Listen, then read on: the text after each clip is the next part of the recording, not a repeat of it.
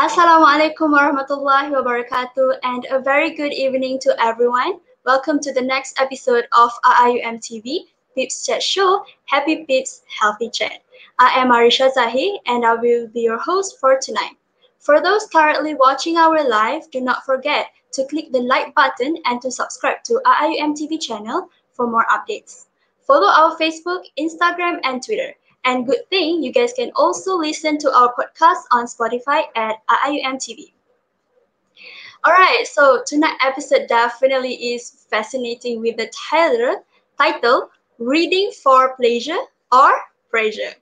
And we have an amazing guest with us tonight. She is young, but she is thriving. Her name is Adelia, the author of best-selling books All Minds Are Broken. Give her a round of applause. Hi, Adelia. Hi there. Welcome to Peeps Chat Show. Thank you so much for inviting me. How are you feeling today? Alhamdulillah, doing good. Alhamdulillah. Okay, that's great. But I wish that you could introduce yourself more. There might be an audience out there who doesn't might not know you. So could you introduce yourself? Sure. Hi everyone. My name is Adelia. My pen name is Adelia Khalid. I am an author. My first debut novel, it was called All Minds Are Broken, which is a psychological thriller, which actually was a number one best-selling MPH book and uh, is my only book so far, but I am in the works of writing my second book, and I am more than excited to share that with the world and share that with you. Wow. You are currently working on your second book. Yes, it's in the works, and yeah. Alright, so actually, I haven't read your book, but I am so excited to read your books. So I hope I will go to MPH and might buy your books later, and I Oh, cannot wait to read your second book as well. yeah, I really appreciate it. Okay, great. So I really want to know. So since you are working on your second book, I really want to know that how did you start to realize that you have passion in writing a book? Okay, so I think the story of, finding passion is always going to be that cliche answer of like, oh, I looked at something and it made me feel inspired, and Mhm. the story goes on with them going to the career. And to be honest, my story is just as cliche as that, but probably because it's a bit earlier. So when I was younger, I really liked reading books because that was always like a big culture that was, instilled in me through family, through my parents, through school. And for me, growing up, it was a source of escapism, a source of, where I could go to whenever I was feeling sad, whenever something was happening in real life, I could escape to books. And Mhm. it was then that I realized that it wasn't just about reading books. Even when you read, right, you just escape into someone else's world. But when you write, it's how you can express yourself through your own thoughts and your own experiences. And I actually started writing when I was 7, but it wasn't writing per se. It was Wow. like this uh log logbook that you can Logo, get from right? 20-cent stores, right? And we were Mhm. supposed to do our homework in that. I would use those to write stories, which okay, don't do. I wouldn't encourage you to do, but it was what I did. Why So not? Look at you right now. You're already an author, like a writer. Why not? okay, so maybe you should. But stay in school kids. So basically, I used this book, and they just became bigger stories and longer stories. But I never Mhm. really considered, going to the publishing industry because I was like, I'm just another girl who's just writing stories in like log books. Who's going to read them, right? But then, the more that I read books, the more that I read up into the publishing industry, the more I thought it's not impossible. So it was then that I started writing a story that I knew was going to be more concrete. Because before this, what I did was I just took the books and just wrote whatever I wanted. I didn't plan the plot, I didn't plan the characters, I just wrote based on my heart's content. Mhm. But if I wanted to do this professionally, I had to like have a plan.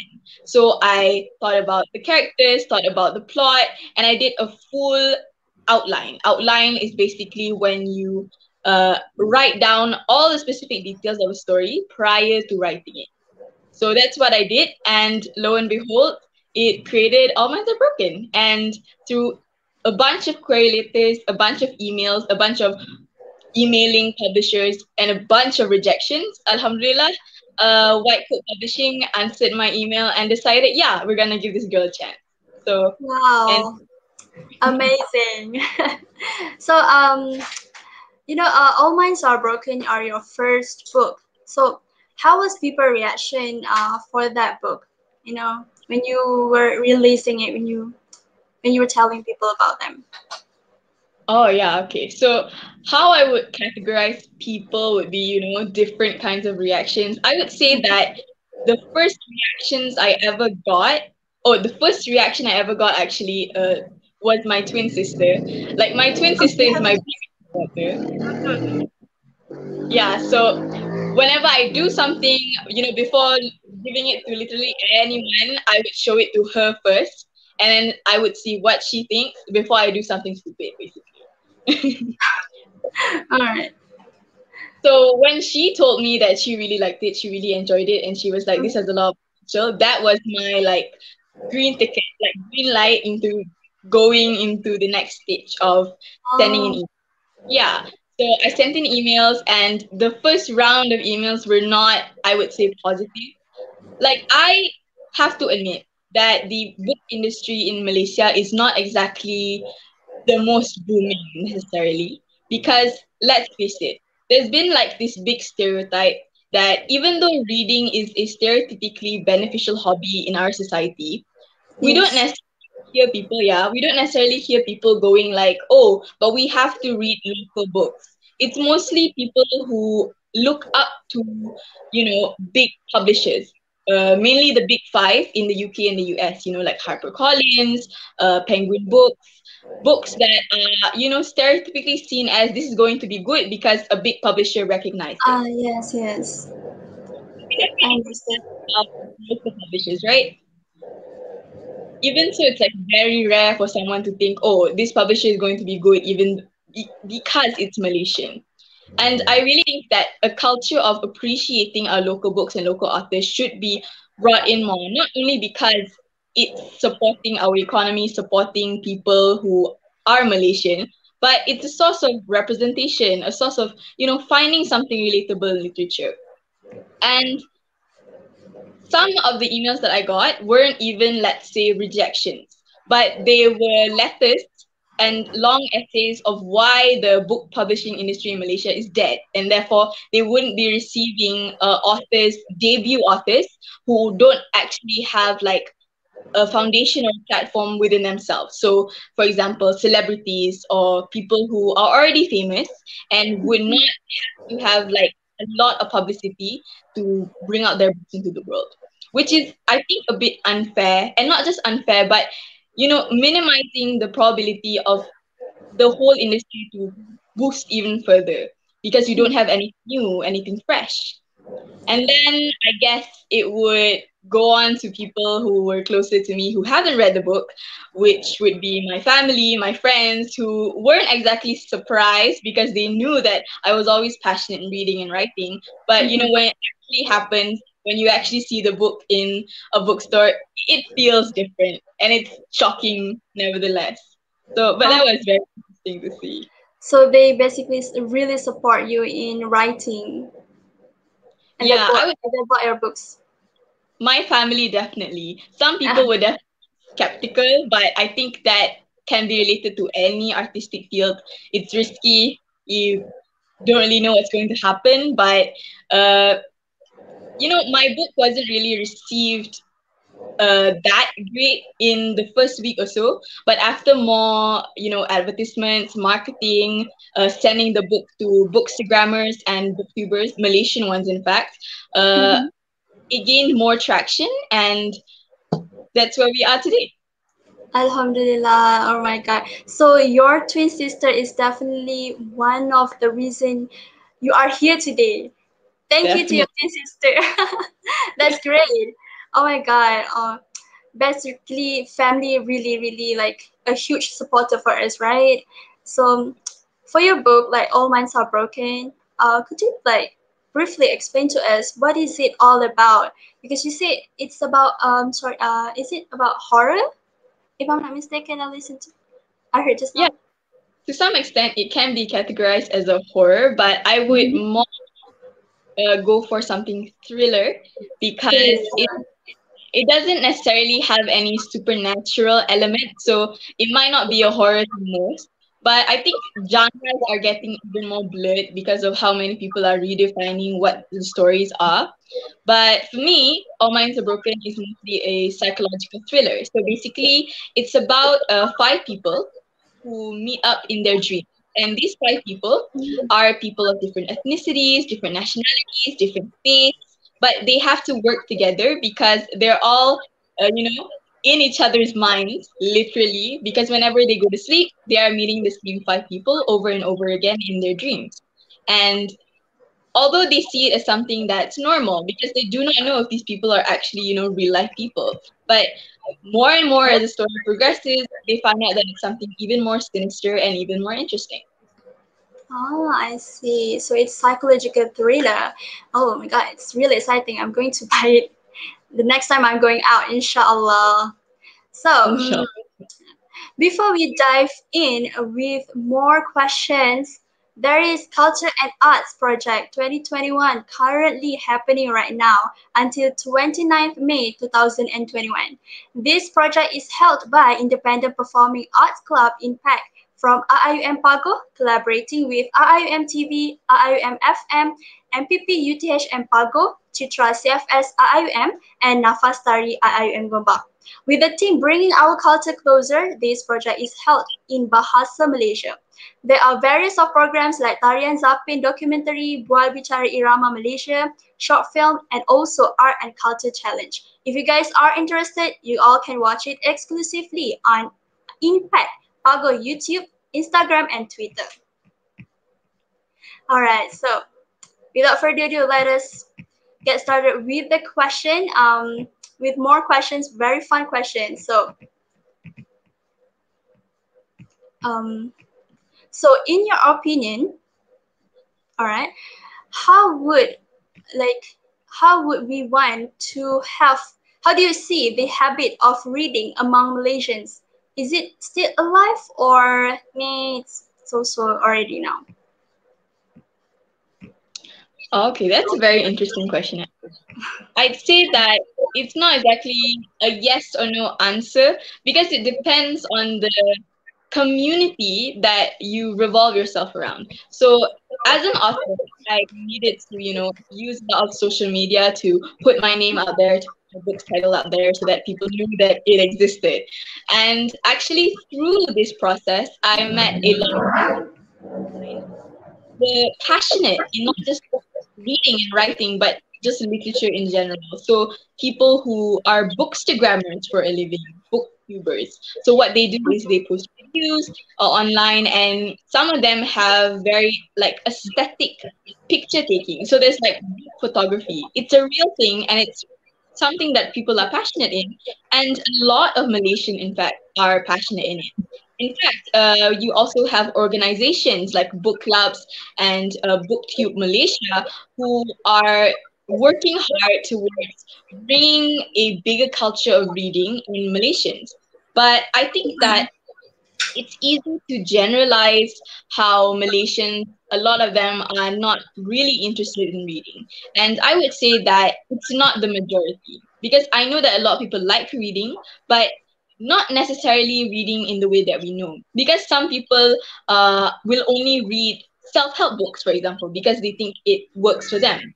Some people will only read religious books, and some people, their shtick is reading fiction, right? And I think that's where we have the whole idea of reading wrong. Some people read for fun, and some people read because it's how they gain knowledge, it's how they become better people.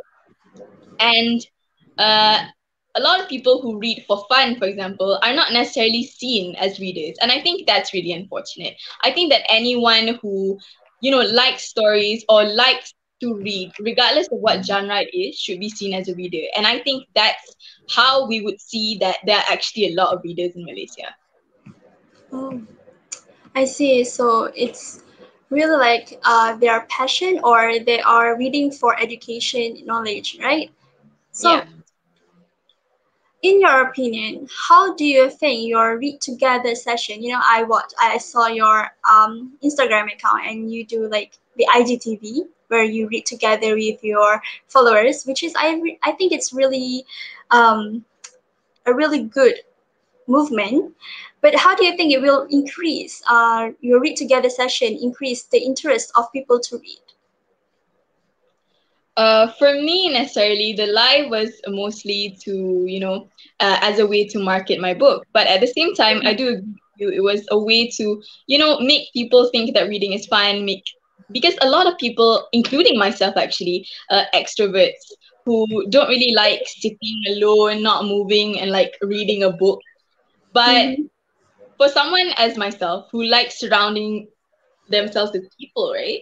Reading has always been a good, escape from that. But at the same time, a lot of people feel more encouraged when they see other people reading. So we would have like, the Instagram live or some other activities could really help. Also, like, book clubs where people are given the same book to discuss about, to read about. Because, yeah, humans are social creatures, right? So whatever we do, it's more encouraged if we see someone else doing it and not just doing it, but doing it with us together. So I think that really helps. Yeah, I think I can relate to that because right now we are having like ODL, online distance learning, and I always have to like open my YouTube and then I will search like study with me kind of video and I will watch it while I'm studying. So it really helps me with like doing a revision or doing my assignments. All right, so Nilam, government Yeah. initiative, like Nilam, we did during high school. So, in your personal experience, okay, do you think the government initiative Nilam is really effective in helping the youngsters to keep on reading? That's also a very interesting question. I would say that it's not exactly the number one reason why people get into reading, admittedly Mm-hmm. so. For me personally, I was always, an avid reader, but I was not the most hardworking when it came to writing reports for Nilam. Yeah. So Yeah. they, yeah, there are actually a lot of people like that actually. They really like reading, but they're not really the kind of person who will go the further step of writing reports in Nilam. And there are some people who don't like reading, but are really hardworking at writing Nilam reports. And these are the people that Nilam helps actually. Because they are the kind of people who, want to get more points from Nilam, right? So they would go ahead and read uh, and without Nilam, they wouldn't be reading. So I do think that it's helping some people, but I don't think it's helping all people. But even if it's helping some people, I think that it is, you know, causing something good. Uh, Yes. yeah, so rather than nobody reading at all and only some of the people who want to read, Nilam is encouraging the people who would not read to read more. So it's something, I would say, but it's not the number one thing that makes people read. Oh, what a great mind. I think, yeah, it's better than nothing at all. It's better to have like one person reading that rather than no one reading at all. I think that's a really great mind there. So, do you think like in Nilam really influence in your interest in reading? Mm, referring back to what I already said, for Mm-hmm. me, personally, no, because I started reading at a really young age before I even knew what Neelam was. Oh, But I I see. think a lot of my friends would say that, yeah, Neelam did influence them into reading because Neelam isn't just, the book where you record and stuff. They have Neelam programs when it comes to, the library, adding more books into the library. And the Toku Neelam program actually is really good. My friend was a participant and I could see a lot of improvement when it came to people who were directly involved with the Toko Nilam program. And I think Mm-hmm. that the best part of the Nilam program. I see. All right, so it's a really great initiative, I must say, like Nilam, in reading, in making reading culture in Malaysia really effective. Don't you think so, right? So, as many bookstores have to close down to this pandemic, due to this pandemic, like COVID-19 right now. So, how would you suggest people out there to get books to read during the time or way for them to get books to read? Okay, so I come from a really small town. So, safe to say, I don't really have access to a lot of books, especially new releases. They come to my town pretty late. So, I would say that the best way to get books online are through Google Play Books or Kindle. Kindle is actually probably my number one choice. But I also think there should be a given to other applications that people might not think about as, credible places to get books. So some people might have the debate that manga or graphic novels are not necessarily books, but I think that reading is reading. And if you enjoy something that's more visual, uh, all given to you. So I think that apps like Webtoon or Web Manga are really good to get graphic novels and comics and manga and manhwa. And then you can also some people have, a stereotype about this website, but Wattpad actually has some great choices, even when it comes to literature. When I Oh, had, I yeah, read yeah, Wattpad. I oh, read great. Wattpad and Webtoon. Yeah. Yeah, same. So, So that's like, even especially the older generation, right, will go and say mhm. that, this isn't real reading. But I would say for someone who, doesn't have access to buying books, doesn't have access to go to a library because there's no way that's like really close. Wattpad and Webtoon are free and accessible, and it's reading nonetheless. So yeah.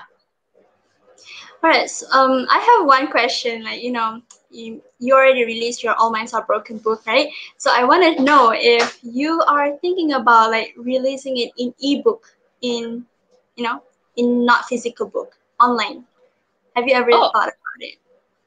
yeah, sure. It's actually in ebook. It was new actually. Uh, you can get it from my publisher's website, so it's whitecoat.com. Just Google whitecoat, and you'll be able to get All Minds Are Broken in ebook form, which I think is really, Wow. yeah. So What? we can get All Minds Are Broken from MPH, is it correct?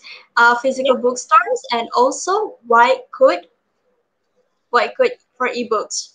Great. yeah, I think I will search the ebooks later great. after this session, inshallah. So, So I even um, have like an MPH where I live. So the ebook was really important for me as well. I really made sure that, yeah. So yeah. Also the right Kindle. How am I yeah, going to pronounce it? Kindle is also one of the ebooks interesting apps for reading. So, yep. however, do you think that people should rely completely on ebook compared to physical book? So for me, I think that it's never really a good thing to gatekeep a community or gatekeep a hobby. So for me, it's never really like, oh, a physical book is better or an ebook is better.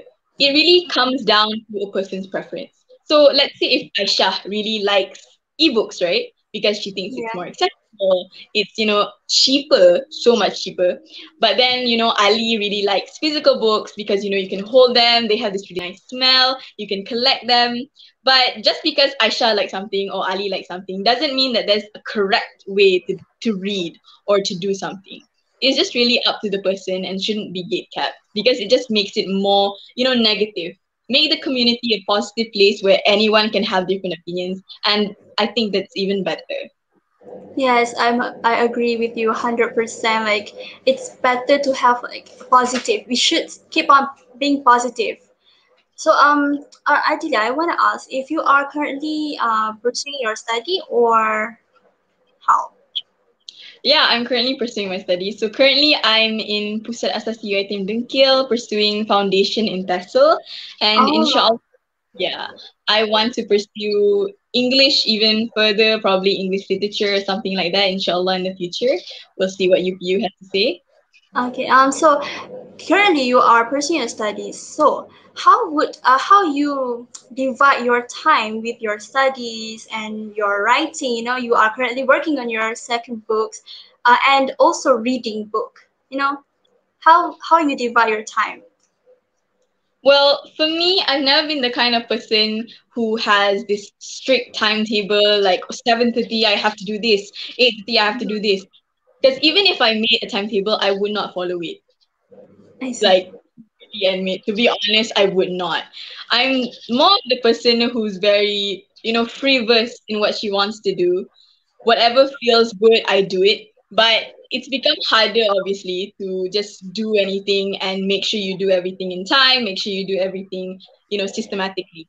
So what Mhm. I've is not a strict timetable, but more of a checklist. So a daily checklist. What am I going to do today?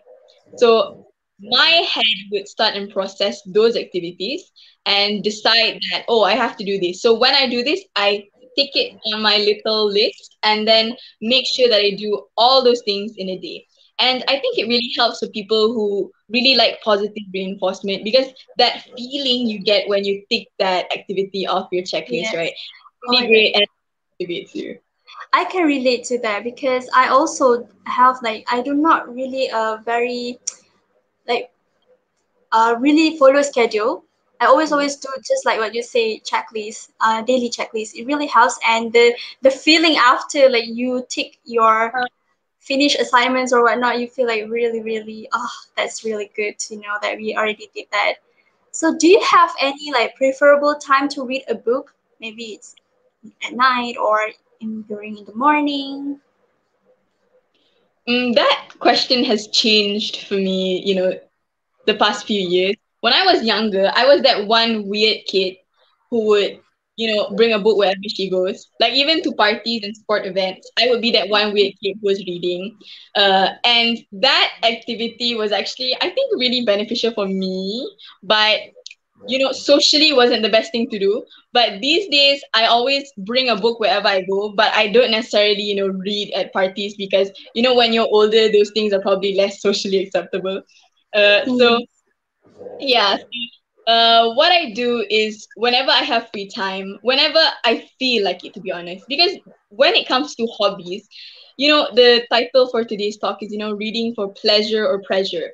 Anything that, you say that you have to do instantly becomes something that's, pressure.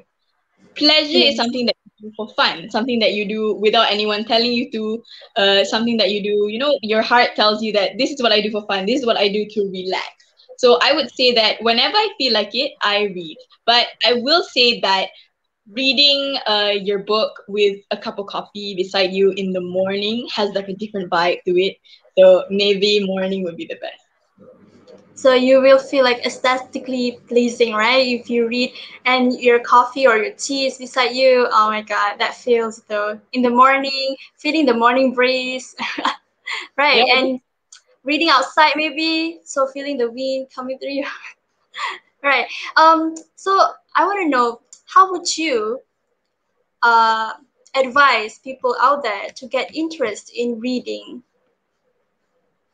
So when it comes to interest in reading, right? Or interest in anything, to be honest, it always starts with, trying it out. I think a lot of people really give up on reading because they think, oh, they read one book and they think all books are boring. I really think it's not about reading books in itself, but finding a book that suits you, finding a book that you will like. Because books are essentially just movies in your head. And maybe to some people require more work because you have to read it, right? But I think that to me, the idea of reading is much more enjoyable because you create the actors, you create the cast, you create the setting, and everything is up to your mind. You're the director, and all the characters are like little paper people that you can move around, which I think is fun. And so when your book is boring, obviously everything in your head is going to be boring. So let's say you really like Star Wars, for example, right, as a movie buff. You're probably not going to be the person who's going to go, oh, Jane Austen is so much fun. Like for me, I love Jane Austen. I'm obsessed. But I would also be the kind of person who would be obsessed with Pride and Prejudice as a movie. So I really think it would be a great way to find out your gateway book by looking into the movies that you like. So you already know what kind of genre you like, the characters that you probably feel more relatable to, and by looking at the movies that you like, you will find the books that you like because it's essentially the same thing. It's just a different medium. I see. So do you have any like recommendation books that based no, I mean movie that based on books that you find it's really 100% not related, but shall I say this? Really similar, you know? Like you feel like, oh my god, this is how I imagine it to be in the movie, you know? Do you have any recommendation books? Oh, that's really interesting actually. I would say that a lot of movies have are like book adaptations, right? So I would Yeah, say yeah. that if you like the movie, I can guarantee you that you will love the book and the book will probably be better. But that may be my biased point of view, but most likely the book is going to be better. Yeah, and if you I really think like, yeah. I think like it's really true. If you love the movie and if you read the books, you will love the books even more. Just like I really love flipped book, and then I Mm-hmm. watched it. I mean, I watched the movie first. I really loved the movie, and then I read flipped book, and I Yeah. was like, oh my god, this is even better. I really love this one, but I really love the movie as well. I think I can relate to that. Like it's true Yeah, what you say, right? I cried both. So, which recommendation book do you have any like that you really love? Hmm. So I would say that anyone who really likes, wait, I'm looking at my bookshelves. It's why I'm like looking to the side. Sure, sure. Yeah, I think anyone that really likes supernatural or like Vampire Diaries, obviously go read the Vampire Diaries books, obviously, but a more underrated recommendation would be The Diviners by Liba Bray. And anyone who really likes dystopian movies like Hunger Games or Divergent, obviously read the books. But also go for, more underrated ones would be Blood Red Road by Moira Young or The Walled City. Uh, I think it's really good to go ahead and read books that are not really that popular so that you really find out the books that you like. Because when you only read books that are popular, obviously most people are going to like them because, a Mhm. lot of people really do. And if you venture into other books, you'll find out the niche kind of book that you really like, which is even better. I see. So that those are all the recommendation books from Adilia. So I hope you guys are definitely check it out if you are interested, right? So okay, I suddenly think of this question. Do you have ever experienced writer's block?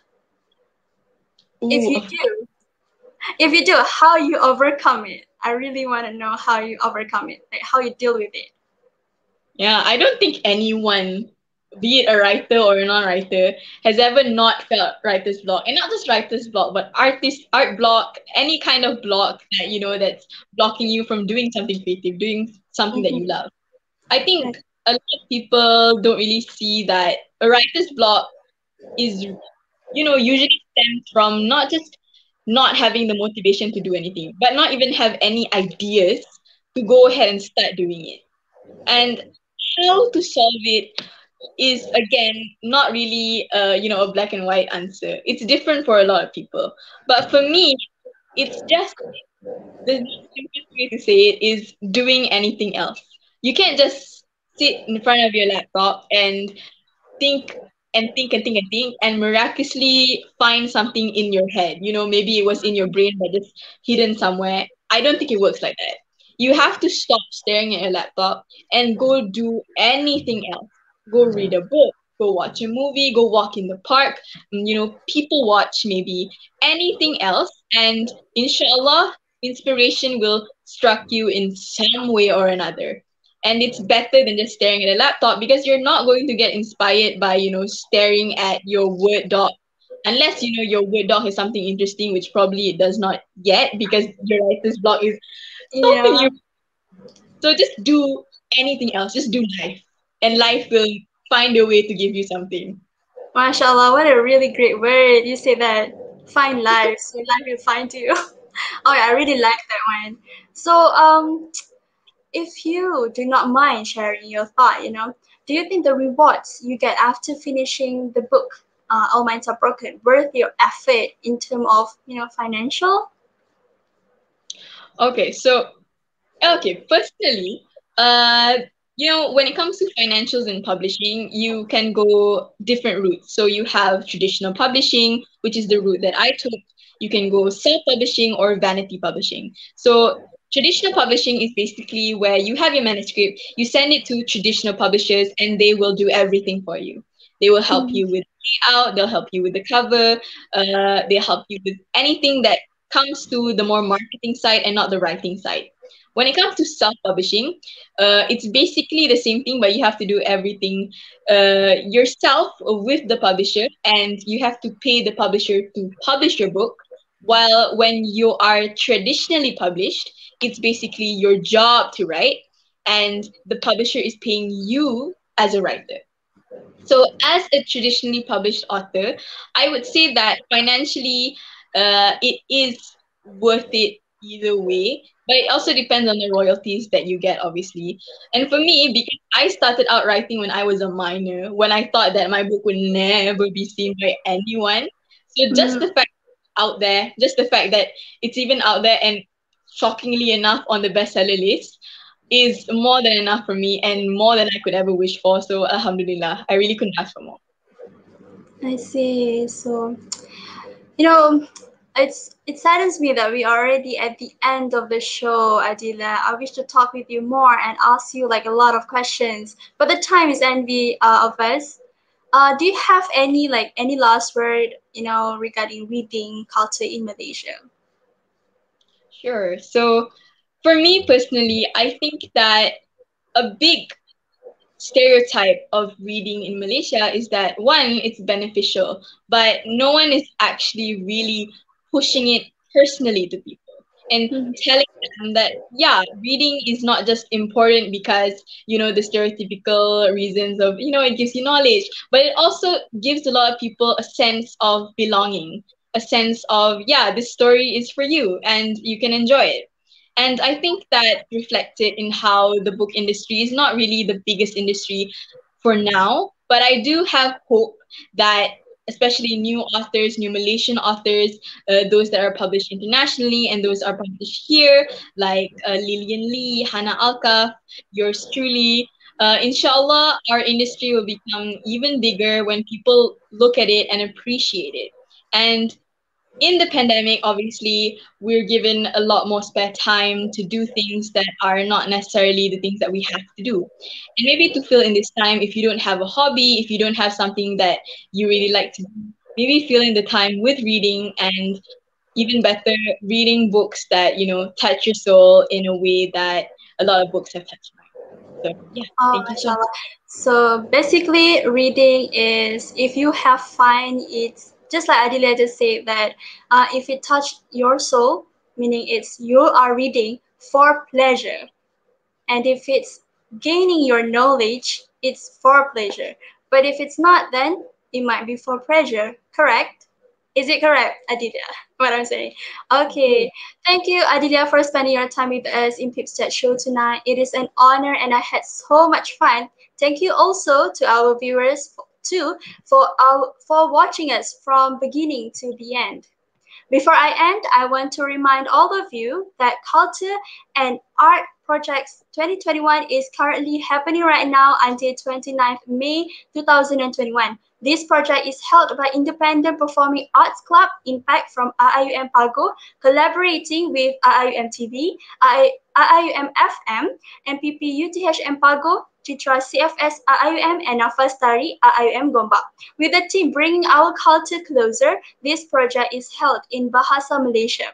There are several programs like Tarian Zapin documentary, Berbicara Irama Malaysia, short film, also art and culture challenge. If you guys are interested, you all can watch it exclusively on Impact Pago, YouTube, Instagram, and Twitter.